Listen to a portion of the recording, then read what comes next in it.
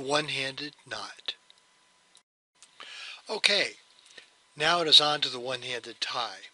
There's no specific reason to use a one-handed tie over a two-handed one, although in situations in which a small amount of tension is to be kept on the knot throws, for instance in tying against resistance, a one-handed tie might be more appropriate.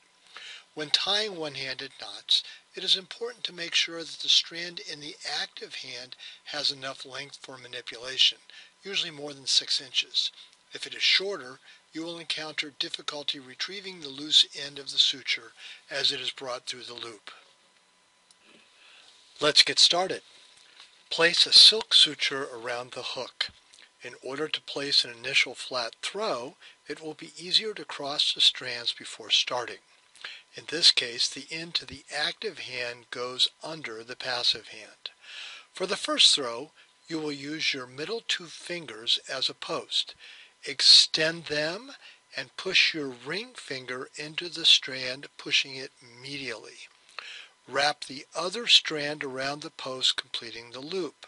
Now, bend your middle finger and grasp the free end of the strand in your active hand. Pull it through the loop. Now use the index finger of your active hand to secure the throw against the post. It should come down flat. Let's look at this a little more closely. Take your middle 2 fingers, push them medially, create a loop, bring your middle finger down, grab the suture, pull it through the loop, and then use your index finger to bring it flat down against the hook. The second throw for a square knot is a bit trickier.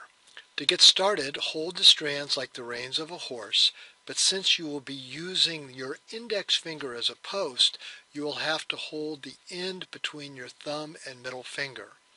Move your index finger under the strand and push it outward.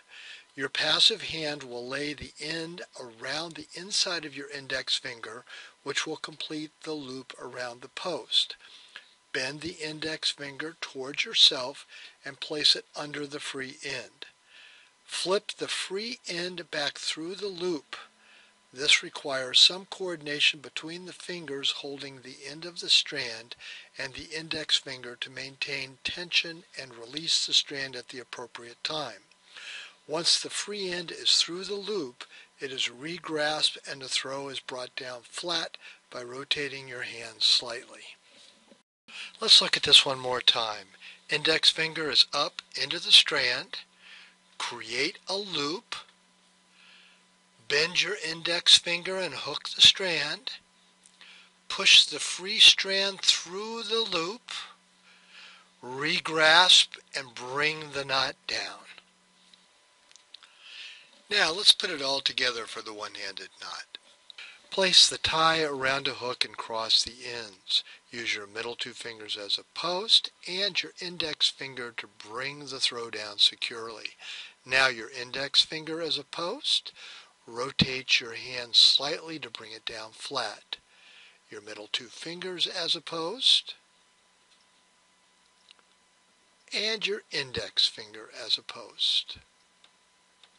In our next session, we are going to practice tying against resistance.